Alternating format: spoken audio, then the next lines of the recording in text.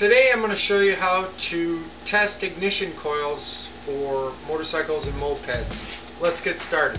Here's a collection of coils and spark plug cap. A test circuit for a dirt bike ignition. To build our test circuit, we'll need a condenser, a coil, a spark plug cap, a couple of test leads, 3, and this is a testing spark plug, which is just a big alligator clip with a spark plug hooked to it. Let's put this thing together.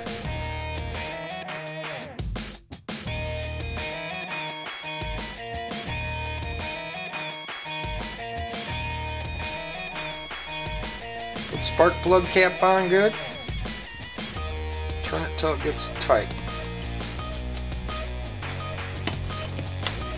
Put in the spark plug. Hook it to ground.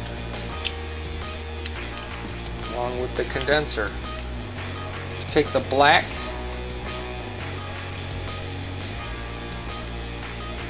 test lead. This will become the negative. Remember, this is a DC circuit, so polarity is important. Take the lead of the condenser or the capacitor, whatever you want to call it, and hook that to the low voltage coil on the ignition coil. Also hook the red lead to that.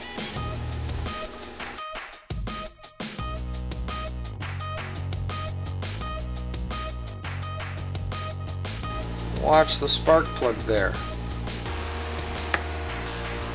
This is the negative of the battery. We'll hook the negative up first. Touch the positive and nothing should happen. Not until you disconnect it.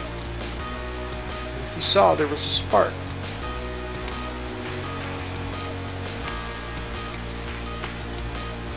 I'm going to try to magnify this for you.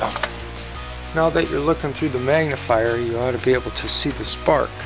Touch it, disconnect it. Tap the positive post, and when you disconnect it, the spark plug should spark.